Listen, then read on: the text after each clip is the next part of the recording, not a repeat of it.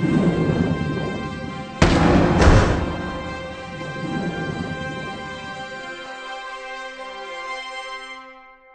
here with Geoff Holt. It's fantastic to have you here this morning. Have Thanks, you enjoyed the racing? It's fantastic. It's been a great week, great weather. Unfortunately, we could have done with a bit more wind, but no, it's been going really well. Has anything surprised you? Has anything surprised me? I guess one of the biggest surprises is how much the rest of the world has improved since the last Olympics. We've got a great team, we know that, we've always known that, but to watch the other teams, particularly some of the lesser known countries, the Scandinavian countries, they're doing exceptionally well, and the level of competition out there, you know, this really is first class. You're a competitive sailor yourself. Have you ever been interested in Paralympic sailing? That's a good question. The short answer is no, because I've done a lot of sailing, you're right, I've done a lot of long distance sailing as well, but I've witnessed the intensity and commitment that these guys put themselves through. You know, to do an Olympic campaign or a Paralympic campaign, it's not just the last few months you think about it. You think about it years in advance. You put your life on hold. You put your family, your friends, your work, and everything on hold for this one moment in time. You know, these 11 races out in the bay, and that's a huge commitment. And I'm a little bit selfish. I'm a father and I'm a husband, and you know, I've got my wife and my son, and I've just got my other things to think about. So the short answer is no. I'll leave it to a younger generation. You're a big ambassador for disabled sailing. How do you think our Team D Paralympic sailors will inspire the next generation?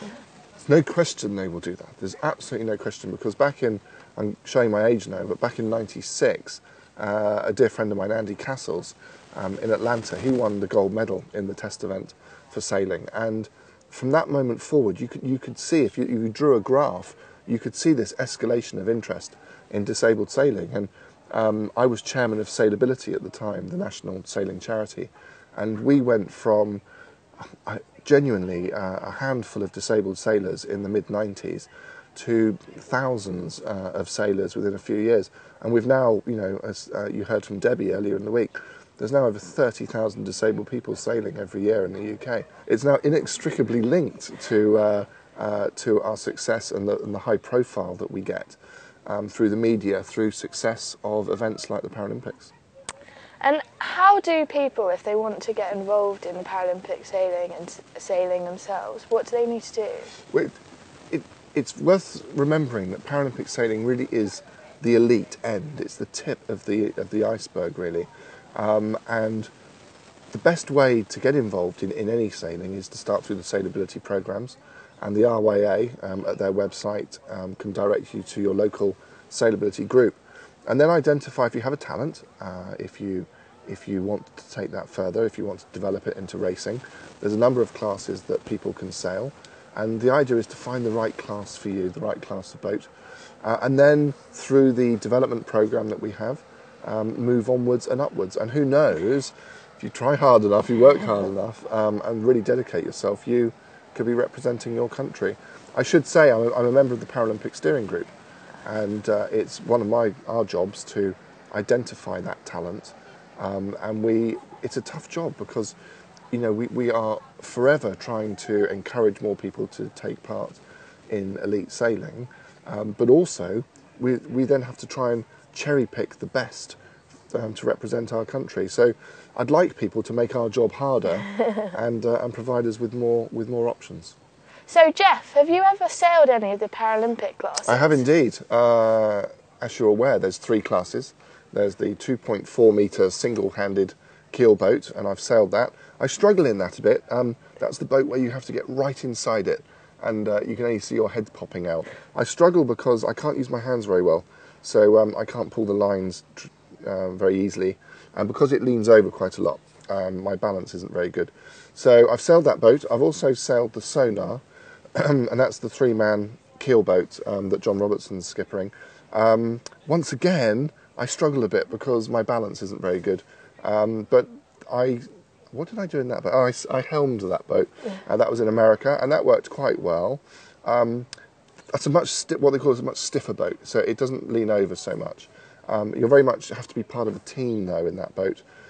There's 3 of you in it, and then there's the third boat, of course, which is the Scud 2-person keelboat. And I've not tried that one yet. That one looks the most exciting, and I'm itching to have a go after the games, actually. Earlier in the week, we interviewed some of the Paralympic transitional squad sailors. Can you tell us a little bit about them? Yeah, we've got a good transitional team. These are the guys and girls that sit just underneath our Paralympic elite sailors, and they're the ones that we're working hard on to representing us in 2016. I could name a few, but I'll name Alex Hovden, for example. I've known Alex for the last 4 years. You asked a question earlier about being inspired. Well, interestingly, Alex had been inspired by watching other disabled people sail, and decided he wanted to give it a go. And now this young lad, he was 14 at the time when I first met him. He's now 18. He's now at university, and he's a hot talent. You know, he's got something, a natural ability, and we really have high hopes for Alex over the next. Well, we've got 4 years to work on that talent. We're always looking for people who might like to be interested in sailing. And the thing with disability, a number of people have inherent disabilities where they're born with them and they have them throughout their lives. And other people, like myself, find ourselves disabled later in life. And it's the same with servicemen. These guys are highly motivated, really, fit, strong guys and girls. And they're the ones who may find themselves suitable candidates.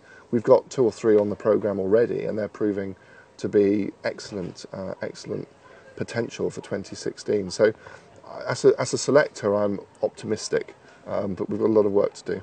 Why is sailing such a good sport for disabled athletes? Sailing is a good sport, and this is a cliche that you will hear used time and time again in your life, and that's this level playing field cliche that people use. But hand on heart, I was a professional yachtsman before my accident. I'd sailed halfway around the world. I'd done the Atlantic several times, and I had an accident that put me in a wheelchair. So I've been able to experience sailing from both sides, as a disabled person and an able-bodied person. And the beauty of sailing is that if you find the right boat to suit your disability, so that you don't want to be going out and not enjoying it. You've got to be having fun. So if you can find a boat that's comfortable, it's fun, and you enjoy being on the water, then you can be as good as the next person. And it may be a slight exaggeration. We've got Ben, who's just won gold. Ben and I could both sail a 2.4 against each other. He'd beat me, but that's not the point.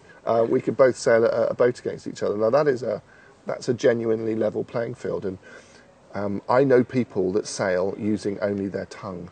Now, what other sport can you do competitively on a level playing field where someone can have all of their limbs and their faculties, and they can race against somebody who can only use their tongue? And I truly believe that there is no other sport other than sailing that can provide that.